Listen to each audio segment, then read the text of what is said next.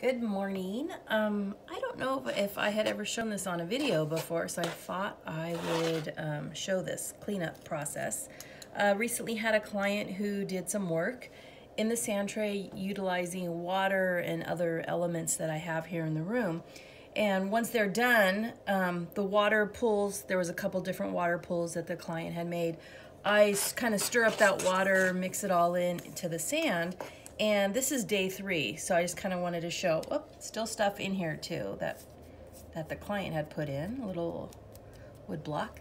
But anyway, this is what it looks like. It kind of starts to get clumpy after a few days. I do have a window right here in front of the sand tray purposefully so that the sun can come in and dry it out. Oh, another surprise.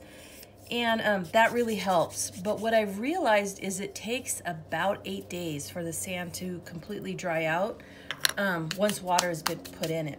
So I continually, each day when I come in, I'll go through and scrape. And I don't know if you could see, that's the rake I use. And I'm actually scraping down to the bottom because it gets kind of clumpy like brown sugar in the bottom of the sand tray. So, and then I also go across. This is another rake that I use. It's just not as sturdy, but does fine detail stuff. So,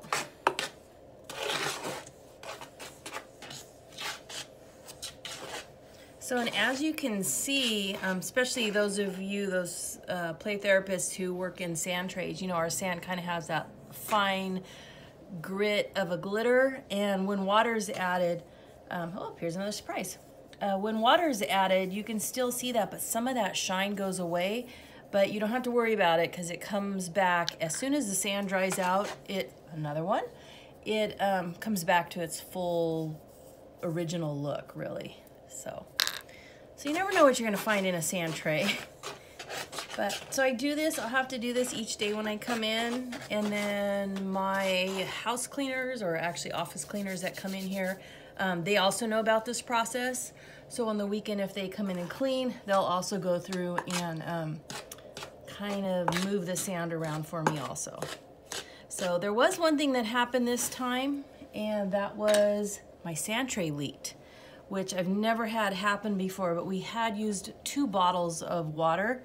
So about 32 ounces of water actually went into the sand tray, and I think it was just too much water. So one of my things that I'll be doing now with clients is we're gonna limit it to 1 bottle of water and see if that helps. If my sand tray continues to drain, I will be contacting Play Therapy Supply, where, you know, most of us get our sand tray supplies. All right, that was the process, cleaning up a sand tray after there has been a lot of water in it. Have a great weekend. Bye.